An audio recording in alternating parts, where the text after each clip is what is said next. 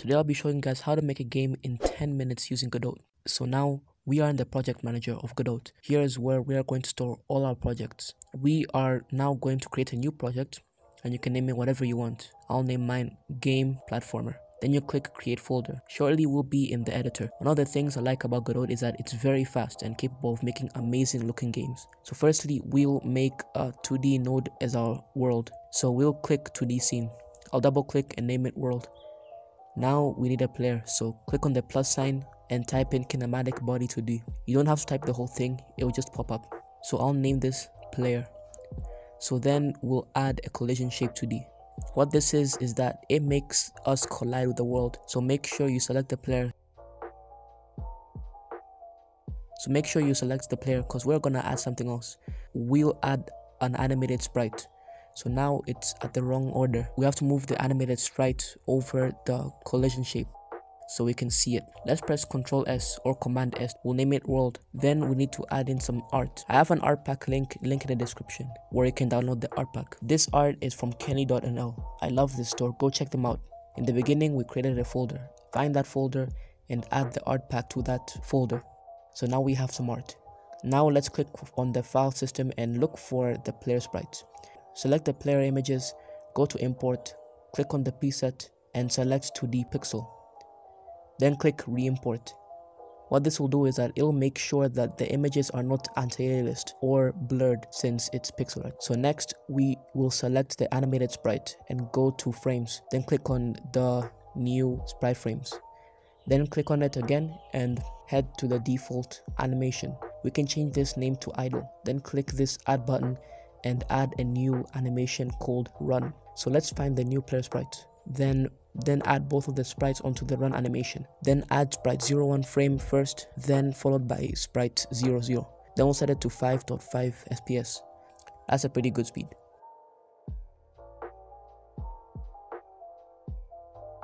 Then select the collision shape 2D and go to shape. Then new capsule shape 2D. You don't want a rectangle since it'll clip onto stairs and it won't feel natural as well. So make sure it fits and save our scene. Now I'll click new script. This is where you'll write your code. So let's leave how everything is and press create. We don't need all this stuff, so we're just gonna clear this out. Now we will add variables. A variable is like a package which stores information. So for example, to set a variable, write var velocity equals to 100. So velocity is a package and it stores the value 100, which is the speed of our character. Then we need var direction equals to vector2 00 in brackets. Vector2 is the movement of our player on the x and y axes. So now type func physics process delta. This is where we write our main functions of the player. Let's save and type pass since we haven't wrote anything yet. Then click project settings, then input map. So we want to add controls. So we need right, click on the plus sign, left, and we also need jump. Now that there's inputs, we remove this pass method and we type in input.is action pressed right, like this. Then direction is velocity. We are getting an error, or there needs to be an if. So if right is pressed, go by velocity. Same for the other direction, but now it's left and the direction is minus velocity. Else direction is 0, which means when nothing is pressed, we are not moving. Then direction is move and slide direction vector2.up. This is what makes us move. Without this, the player won't move. And the vector2 is telling Godot that the ceiling is up and so that the opposite direction is down, which is the floor. Now let's run our code by clicking the play button on the top right of our screen. This means we have to choose a scene. We'll choose wall.tscn. Okay. Now we have an error, invalid type in function move and slide. Or this means that the x and y axes in our direction variable since it's a vector2. So a vector2 is assigned to an integer. So where have I done that? Also we need to type direction.x is velocity. Oh, that makes sense. So direction.x is minus velocity and direction.x is 0. So let's run our game once more. So the code is working. We just need to actually assign the keys in our input map. So we go back to project settings and click input map. Now we need to click on the plus icon and click key. Now we press any key to be right. I'll press the right arrow key, then I'll add a new one and click D and click D on my keyboard for WSD gamers. Keep on doing this. Now left is A and the left arrow key, while jump is space or up arrow key. Now we'll run our code again. Yeah, it's working. The player is too small and it's at the top left of the screen. To fix this, we'll go back and move our player to the middle. Our collision shape is moving freely, so we must go and select the player node and click the make sure the object's children are not selectable button. Now the problem is solved. Now let's go to project settings and scroll down to window.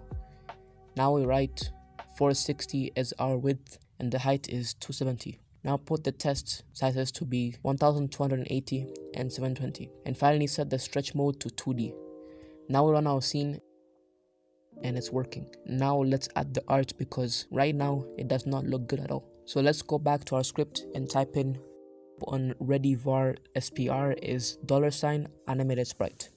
The $sign makes us access the node on the scene. So now it's spr.play run in brackets and quotation marks. Copy that and on the last one and you put idle spr.flip h is true, which means that the sprite will flip horizontally, making it face right. Flip h is false for the left. So now we have an animated walk and the animation flips as we change direction. So now type var gravity equals to 100 and go down and make some space and write velocity.y is max. Let's write variable which is g acceleration or gac. So now we put velocity plus gac. We need min actually. So what does this mean? There are two amounts, the velocity.y and gravity. Gravity is 100 and velocity.y is 0. So it picks the lowest possible value. So here is velocity, which is the smallest. The velocity plus g acceleration, which is 5, still the smallest. Then plus gac again. It keeps on adding 5 to the velocity.y until you reach a point where velocity.y is 105. It will choose the gravity since now it's the lowest value. Pretty cool. So now let's click on 2D and make sure the world node is selected. Now we need time up. I'll name it platform. Let's go to tileset and click new tileset.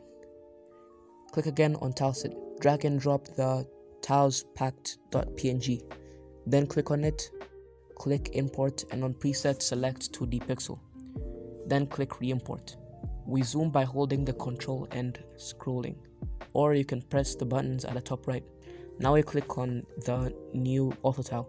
Now click on the top left grass tile and as you click, hold down the mouse anywhere. It does not matter for now, or you can follow as I did. Go to snap options and make sure the step is set to 18 by 18. Then go to selected tile and change the auto tile bit mask mode to 3 by 3 minimum. On the sub tile size, it should be 18 by 18. Now go ahead and click and hold all the way down to number 9. Now we'll go to collision, click on the first grass tile and click on create new rectangle. Then go to the next tile and double click. Go to the rectangle button, double click the next tile. You don't have to do this for every single tile. You just do this just for the ones I do. So these are all we need. Now we go to big mask and click here, down the middle. This means that this tile is placed when there are no other tiles surrounding it. Now same for the next ones. This means that if there is a tile below us, place this. Now we scroll down and fill this in like this. Let's go back to the collision and add some collisions to these 4 tiles since we need them. Now I go to bitmask and fill this like this. So bitmasks are used to tell the game how to place tiles. Now we go to icon and click this. Now let's click on button and at the bottom right to minimize and click on platform. Then click on the tile map or platform in my case. Then go to cell, then set everything that is 64 by 64 to 18 by 18. Now all we need to do is now fill this in like usual. Something weird is happening. There's a line everywhere and the icon makes things look weird. So let's go back and maximize the window. Now click on the right arrow to edit the tile set. Go to icon and set this one. Then go to bitmask and remove these auto tiles. Now something you should keep in mind is that these assets do not have corner edges in this situation, so no problem, since we just add more tiles which will fix the problem. So I'm going to fill this in and make our level. Now let's run our scene, and boom, it's working. Now this is the end of the tutorial. Hope you guys liked it. Comment down below if you want a part 2, and click here if you want to learn more.